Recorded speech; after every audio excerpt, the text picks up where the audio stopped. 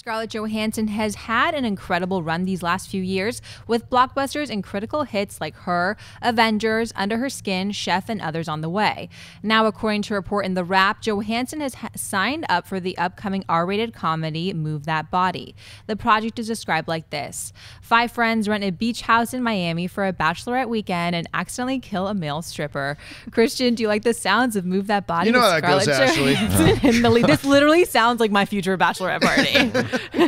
What's the movie that was with Jeremy Piven? Right. It was evil deeds or mean big bad things, very bad things. Very bad. Oh, the one with Christian Slater? Yeah. Yeah, I think it's Very Bad Things. Yeah. Very Bad Things. That's what it reminds me of. And I think I do like the sound of this movie, and also I do it's perfect. This shows what Scarlett Johansson has done in the smart moves she makes with her career, because when she does something like, let's say, Black Widow, she spins it into her own starring movie. I hated Lucy, but it did well, and it showed made that she, bank, and it also showed that she, regardless of the movie, I believed her as an action star for sure, and then she's doing more action movies, and she made her footing there.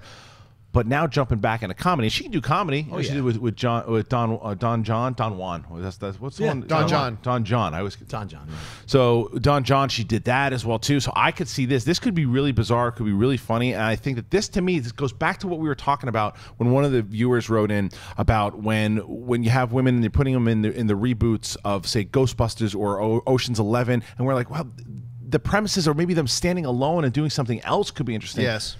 This is a premise like Very Bad Things, but isn't a remake of Very Bad Things. Right. It is something that's standing out on its own. So this is something that I go, yes, that's a movie that could be really interesting and could then further exactly like some really funny women in it, some people who maybe aren't known specifically for comedy, and making them comedy stars and giving them the kind of like a Hangover type movie. I think this is a really smart move. She's never really done comedy before. I mean, she kind of played the straight man in a few, like in Chef, but she wasn't like a comedic character in Chef. Well, that's why I brought up Don John, because it's kind of I comedy loved her. drama. I mean, I hated her character, but I loved her in Don John. She hit those comedy moments. Oh yeah, she really did. And I think to see her in just a full-out comedy, I think is going to be really interesting, because she's proven, as you've pointed out, she can do drama great, she can do voiceover great, she can do action great.